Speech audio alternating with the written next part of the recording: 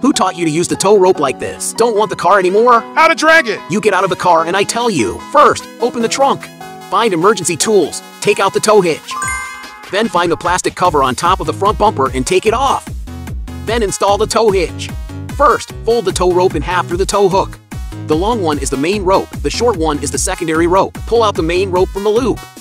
Secondary rope around main rope, fold in half and pass through the top loop. It will only get tighter and tighter. It's easy to untie. Gently pull this side rope. Friends who have learned to help click like.